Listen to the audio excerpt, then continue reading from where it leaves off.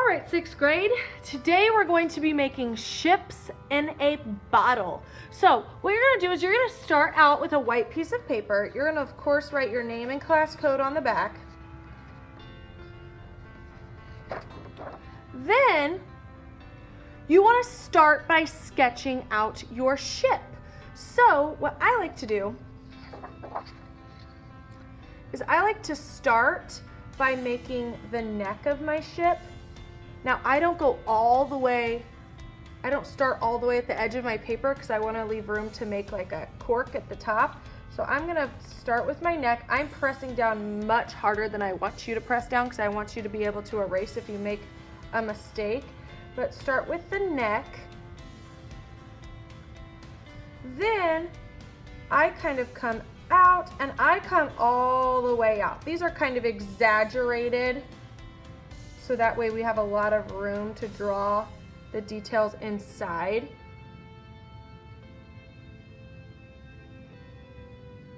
And then I like to just curve it at the bottom. And then I have it kind of come up and back down like that. Then what I do is I kind of make, for my cork, I kind of make a round piece like this, so that's kind of like the lip of my bottle. And then I want the cork to look like it's coming out the top, but you can of course see it through the bottle.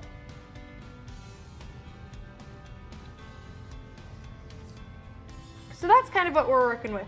Like I said, it's a little bit exaggerated.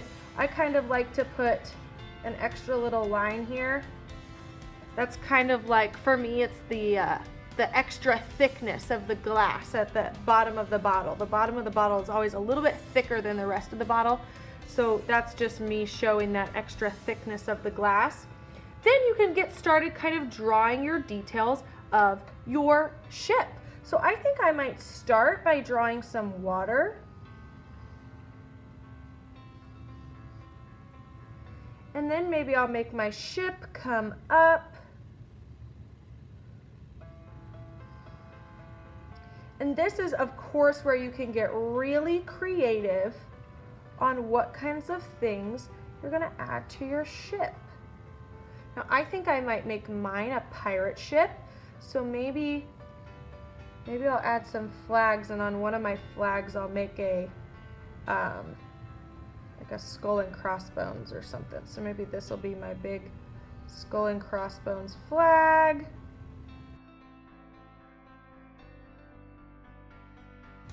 Now, to kind of make the flags look like they're blowing in the imaginary breeze that's in this bottle, I kind of curve the lines.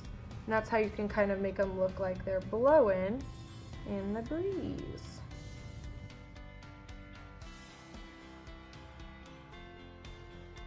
So now I'm going to add my skull and crossbones. Yours, of course, does not have to be a pirate ship. You can make it whatever kind of ship you would like it to be.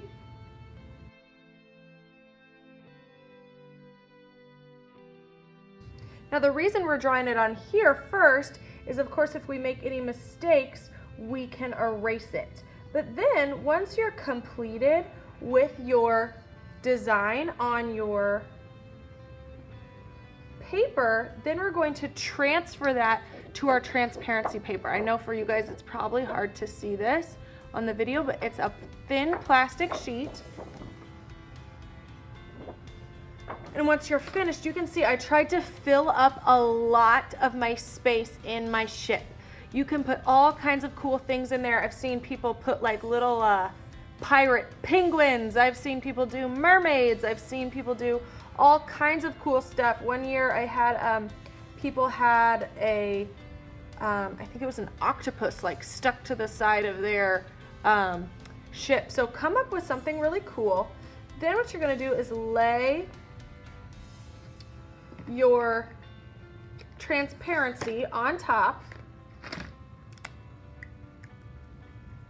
and then you're going to go over your lines. Now I like to just kind of go over everything with my black first, and then I color in with fun colors.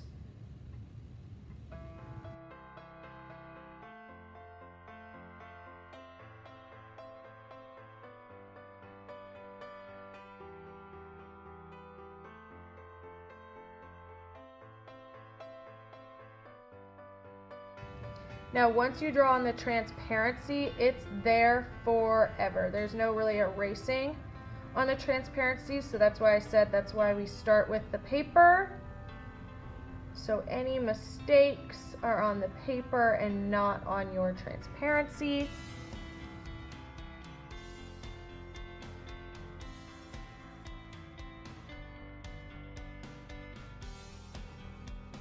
There we go. Now at this point you could probably take your paper out from underneath, but just for the sake of the video so you can see my colors really well, I'll leave it on there. Also though, before you finish up with your black, make sure you write your name and class code somewhere along the edge.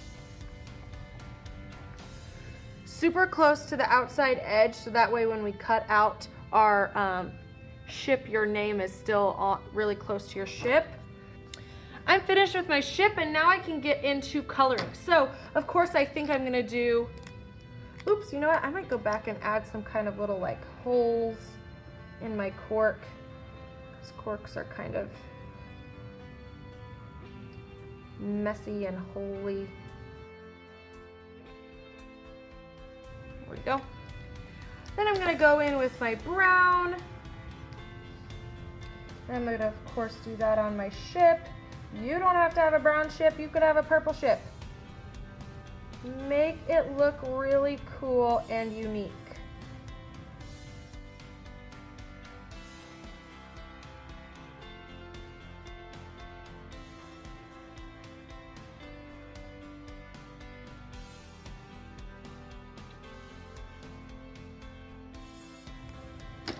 Then I think maybe I'll make these front couple kind of cool. Or some of my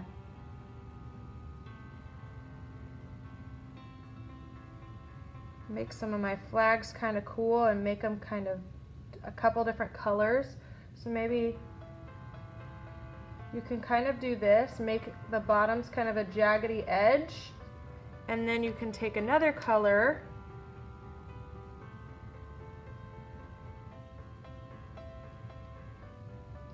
and kind of blend those in together.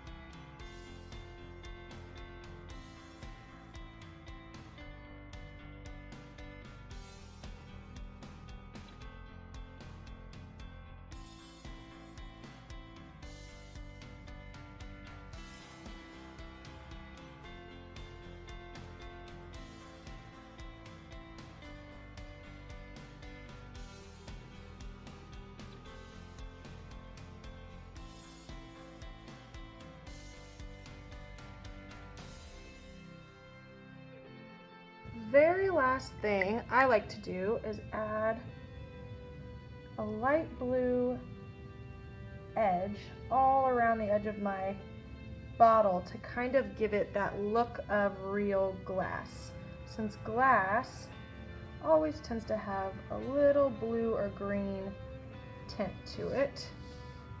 And then once you're completely finished, you're going to cut off the excess transparency paper. You're going to leave a little bit as a, I'll try to show you here, leave a little bit on the outside, about 1/2 inch or 1/4 inch all the way around. So we don't want to cut right up against your lines. So we'll leave a little bit of a border.